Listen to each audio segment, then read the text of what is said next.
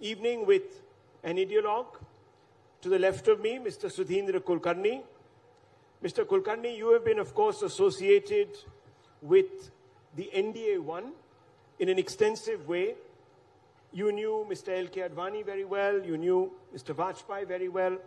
Even at that time, would you agree that the conversation around the right was sort of patronizing practitioners, whether they were activists of political parties that espoused a worldview that coincided with what is loosely described in this country as cultural nationalism, were thought to be vandals.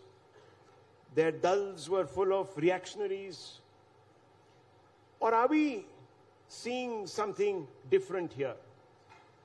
Because I see it as a continuum. But here we have a situation where many people think that this is only particular to NDA 2 or 2.0.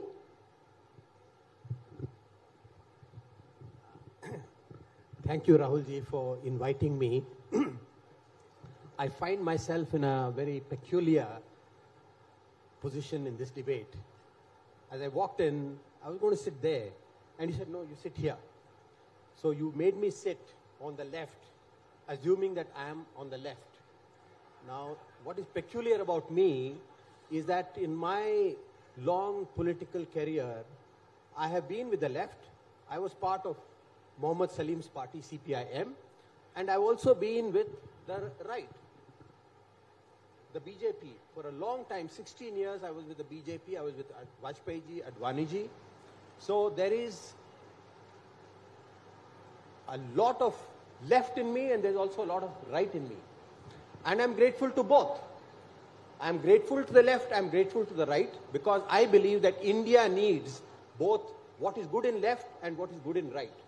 And I have never believed in demonization of the right by the left or of the left by the right. This has done a lot of harm to the intellectual discourse in India and to politics in India, and it has come in the way of politics of cooperation, politics of consensus building for what is good for India.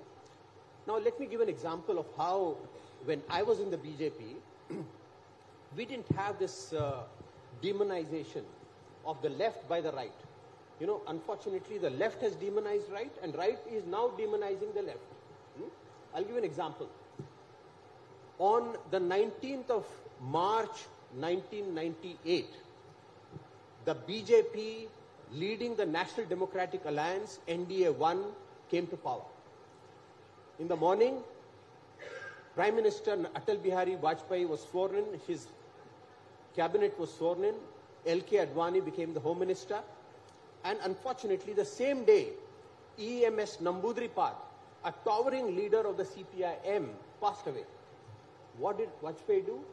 You know, he sent the very same day, the very same evening, he sent Advani ji to Kerala to participate in the funeral as a representative of Vajpayee ji's government.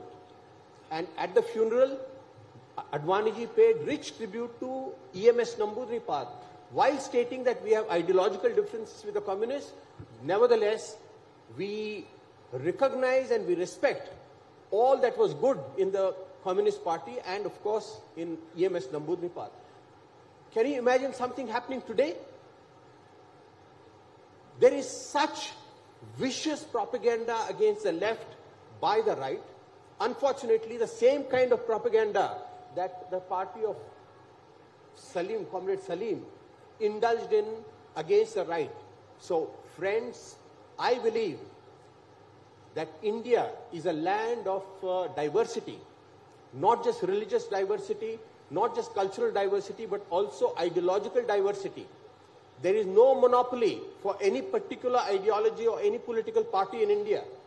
Every party, every political ideology, left, right, center, everything has a place and everything has to be respected.